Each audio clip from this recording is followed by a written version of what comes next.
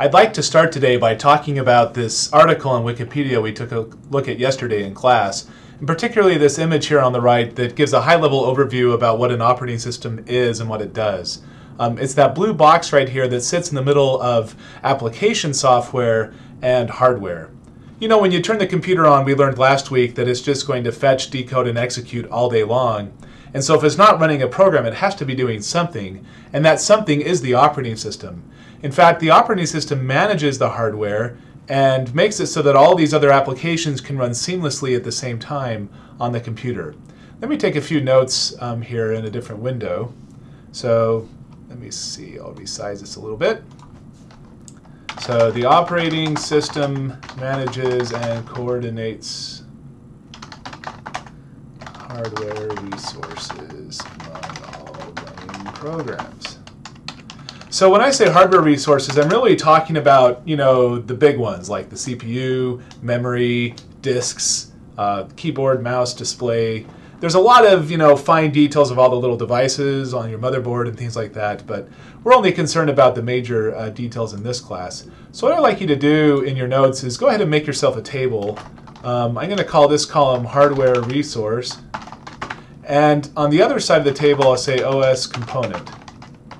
Now in class on Wednesday, we're going to talk a lot about the different components of an operating system and what they all do, but let me give you the, the bird's eye view in this video.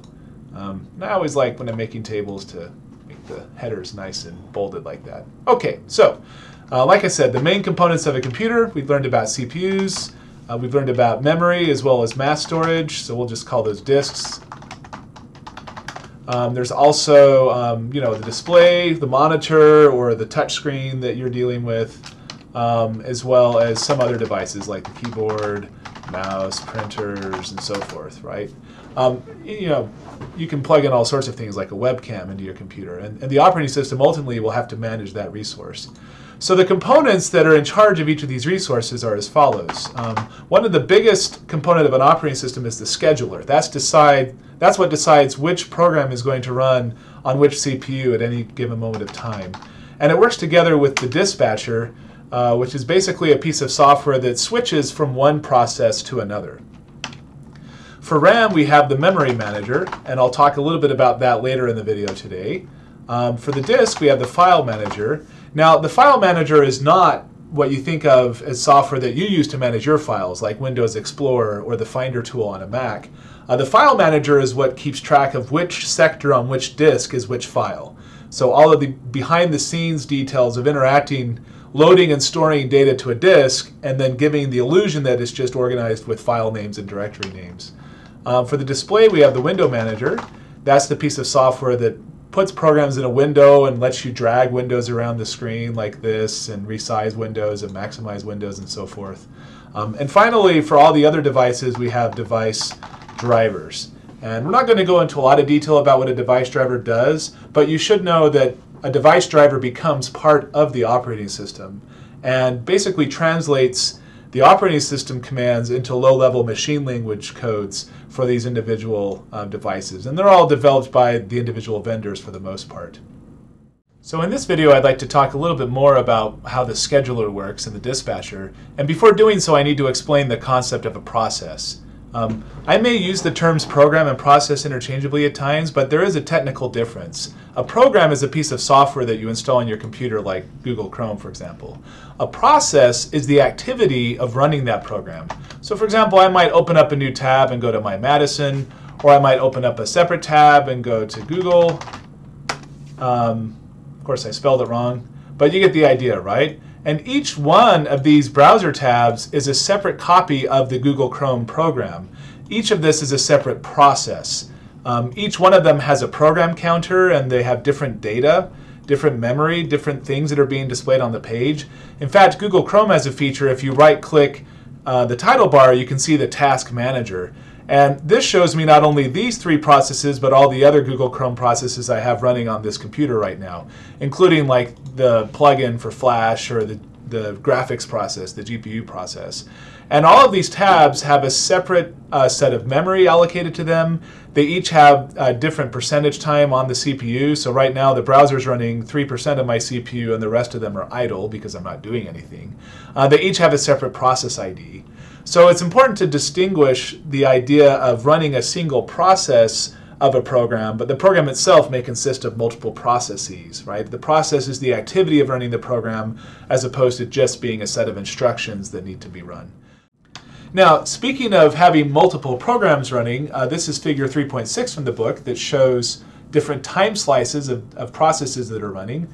And we have here in this example two processes, process A, process B. You might think of process A as Firefox and process B as your word processor. And these processes are running one at a time. So typically, especially if we just assume there's one processor on the computer, only one program can be fetched, decoding, and executing at a time. And so what happens is the operating system allows each program to run for about, let's say, 5 or 10 milliseconds. And then it's going to let another program run for that same amount of time. The illusion, because it's running so fast and so frequently, is that all of your programs are running at the same time. But really, if you were able to slow down time and observe individual milliseconds as a human being, you'd be able to see the different programs taking turns just really fast. Now, this space between the programs, the process switch, is actually the operating system. So what happens is there's a hardware feature called an interrupt, which basically causes the CPU to jump into the area of memory where the operating system code is. So in the middle of your program, it will jump into the OS. The OS will effectively wake up and see what's going on, which program was running, decide what the next program should be running, do all of the work that the dispatcher does, we'll talk about that in class tomorrow, and then jump to the other process. So here's the picture we were looking at last week of what a computer looks like. We have the CPU on the left, the CPU has a program counter, instruction register, it has a bunch of registers, and then also memory cells for exchanging data back and forth over the bus. So let's add to this picture for this week. In memory, after you boot it up, the operating system is taking up a bunch of cells. And each program that you run in memory as well takes up some memory cells. So I might have process A, or we can call that a program. Let's just put process B here. And let's say that process A is currently running on the computer, right? So the CPU is currently running process A. It might have all these different values in the registers. Of course, the program counter is going to be referring to a specific instruction in process A, and then bam, an interrupt happens. Okay? So it's time now to jump into the operating system, and the operating system wants to swap process A out of the processor into memory and then put process B back on. This is called a context switch, or the book also refers to it as a process switch. What we basically have to do is save the state of the program. Okay? So when the program was interrupted, these were all the values of the registers, and this is where the program counter was pointing at. So it's going to take all these values and store them into what's called the process table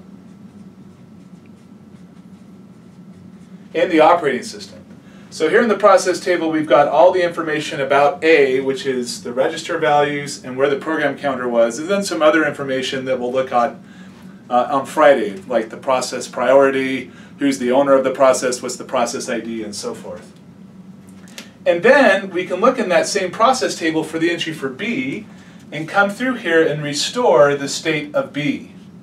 So when B was last interrupted, the program counter was somewhere in B's process, and these values might be completely different, right, and so forth. So basically a context switch is taking a snapshot of what was on the CPU, what are all the register values and where was the program currently executing, and then after the operating system makes all those changes to the processor, it can then jump to the program counter and then resume executing process B.